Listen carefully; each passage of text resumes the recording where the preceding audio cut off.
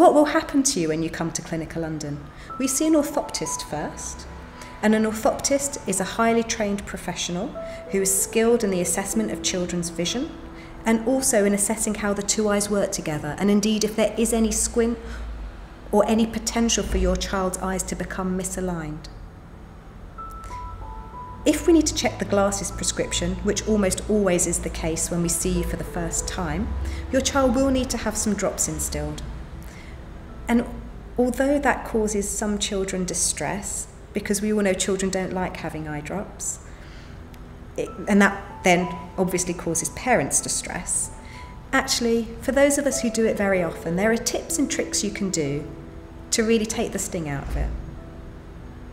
And a lot of the time, it's getting a child into an environment where they feel confident, where they don't feel under pressure, and almost as though they're playing games. If you can do that and engage a child, then my impression is your examination is much more reliable and much more meaningful, as well as being much less of a traumatic experience for everybody.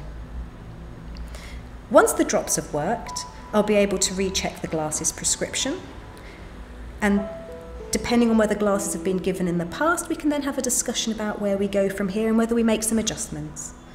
It's also really important to check the health of your child's eye, and that's usually something that can be done pretty quickly. It's very encouraging to see parents afterwards when they've got a child who's long-sighted and is wearing the correct glasses, because you see a difference in that child. You can see visual behaviour improve. You can see sometimes children start learning things more quickly, their reading becomes potentially easier.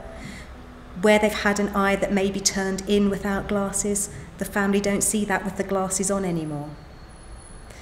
Many children, although it can take a little time to adjust to glasses, just being reassured that you're doing the right thing, that the glasses are going to help your child's vision in the long term, is really important to parents, because what can be very traumatic for them is the sense that you're putting your child through something that you're not clear in yourself may be necessary, particularly with a young child. So if you have a child who you've been told is long-sighted, perhaps the optometrist you saw recommended you get a second opinion because your child is very small, perhaps they have quite a strong prescription, or maybe you're not sure that they're in the correct glasses and you want another opinion as to whether your child has a lazy eye or whether their vision is where it should be. We'd be very happy to see you at Clinical London.